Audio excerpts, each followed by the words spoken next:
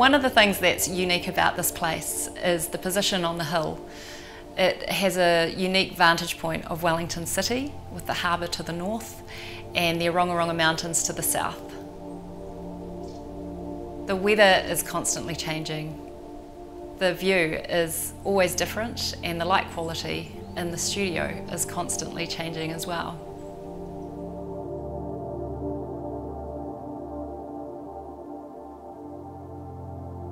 The studio is used as an artist studio for my husband Richard. It's also used as an architecture studio, and we also have family members and guests can come and stay. We designed and crafted this building from timber from my father's family farm in Whakatane in the North Island. The layout of the studio and the position on the site was driven by our two prevailing winds, the northeast and the southerly, and also the sun path. The driving factors behind the form of the building is the wind pressures that we have in this location. Having a steep pitch helps with those pressures. We used redwood cladding for the exterior of the building, grown in New Zealand and proved to be a very durable, sustainable material. We decided to stain it a dark colour, very, very dark brown, to minimise the visual impact of the building on the ridgeline. Also, having a very strong, simple gable form kept the cost of the building down, but it also allowed us to have a variety of spaces. The studio is 36 square metres as a footprint, and then there's a 9 square metre mezzanine.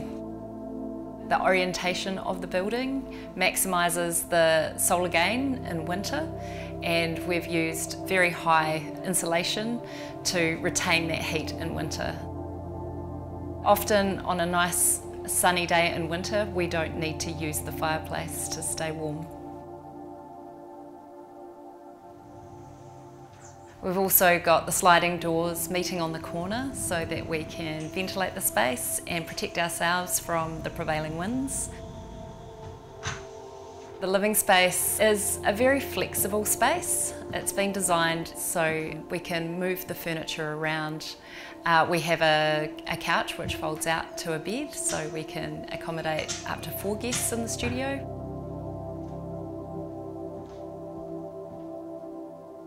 We have a centrally located fireplace. In a small space, you don't want to be tripping over a hearth, so we made sure that the tiles and the timber were flush. The kitchenette is designed as a multi-use space. There is a bench which is used as a desk when I use it as an architecture studio. The bench top itself was from a tree that had fallen down on my husband's parents' property. Above the desk is a long, low window which allows you to look out to the east to the Orongorongo Mountains. There's also a kitchen bench top where we have a sink, and it's used as a kitchenette with a small fridge and microwave. Lots of the other cupboards in the kitchen have been salvaged and reused from other pieces of furniture that we had and customised to fit into the space that was left over. We also have a window which allows light from the west to flow through the bathroom and into the kitchen. In the studio, we've focused the storage around the kitchen area. There's also string shelving, which allows all those beautiful things that you want to be able to store but also see to be on display. We also designed the kitchen with the future in mind, so that an oven or a laundry could be installed at a later date if you were to turn the studio into a permanent dwelling. The mezzanine space is a space for sleeping or reading, relaxing. We also have a screen up there for TV or movies.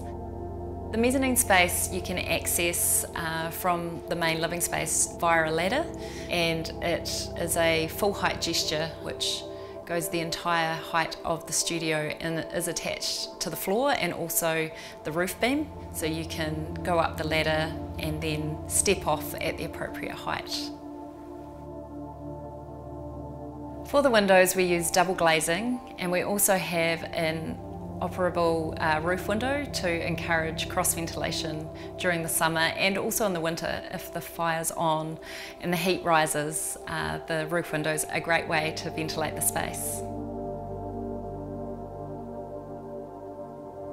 The bathroom in the studio is quite a small space, so we wanted to enhance the feeling of space by using light, by having a long slotted window that faces towards the southwest. We also used continuous floor finishes from the main living space through the bathroom. And into the shower, we've got the same finish, but we've turned it into a slatted floor to let the water drain through. We also positioned the toilet just tucked out of the way so you can't see it from the living area. In the evening we have George Nelson pendant lights which hang from the ridgeline in the studio, and that allows the light to bounce around in all directions.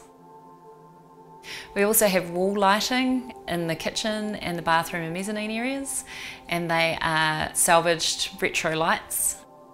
In a small space it's really important to reduce clutter on the floor surface.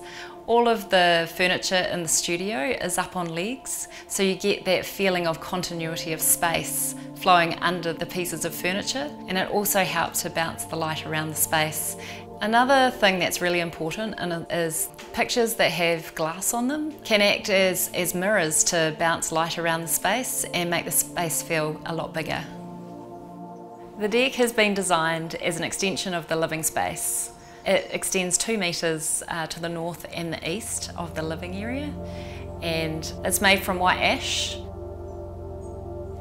Studio 74 is a great example of using the space that we already have in our backyards.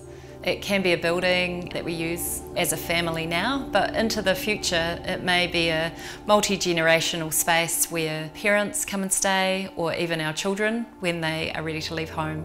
It's really important to use what we already have to reduce urban sprawl in our cities and to reduce the impact on our environment. Thanks for watching. Subscribe to our Never Too Small channel by clicking on the logo and the notification bell to receive updates on our latest episode.